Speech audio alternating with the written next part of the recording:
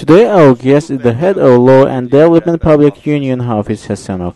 Welcome to our studio. Thank you. Today we will discuss election complaints in Azerbaijan. What can you say about the number of complaints in Azerbaijan? Originally, we were expecting that unlike the previous parliamentary elections of 2005, there will be less election complaints in the candidate registration process. However, you know that in 2008 there were amendments to the electoral code, and one of the amendments is that the registration of registered candidate cannot be annulled. It is actually impossible. That's why in these presidential elections there were more gross violations in the registration process, candidate registration process, because the annulment of registration is impossible. In the last elections, about the candidacies of 500 candidates were eliminated, but now it is impossible. Therefore, everything is settled in the registration process. So if one is not regarded suitable for participating in running in elections, their registration is rejected. They are not registered. There are gross violations. Only our organization has received appeal from about 30 candidates. Most of the decisions of constitutional election commissions don't have legal grounds. Therefore, we appeal to the Central Election Commission, requesting to dismiss the decision of the constitutional election commissions. Only 10 appeals of candidates were fulfilled. There were many administrative resources used in the election campaign.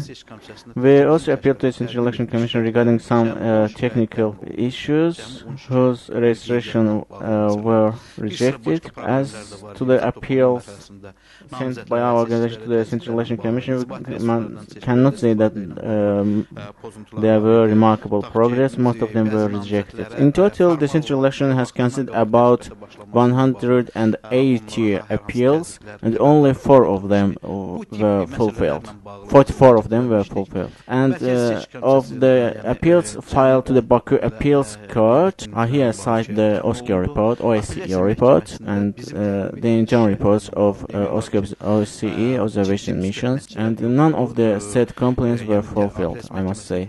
But after the OSCE report, the Appeals Court fulfilled 3 appeals in a row, and the fulfillment of these appeals seems was related to the OSCE report, and the Supreme Court fulfilled only one of the filed complaints. So the general view is there are many complaints and they are not investigated properly, and I would say that the investigation of the complaints is not based on legislation. Are there more complaints from the ruling party or oppositional parties or independent parties? The number of rejected candidates from the ruling party is very few.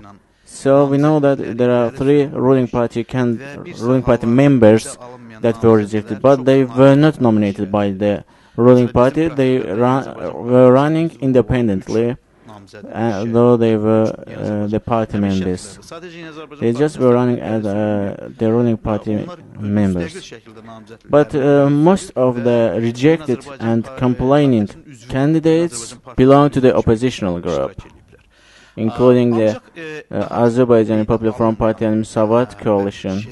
2/3 of the complaints belong to these parties, and totally about 25 complaints were sent by oppositional candidates. Thank you for coming to our studio. Today our guest was Hafiz Hasanov.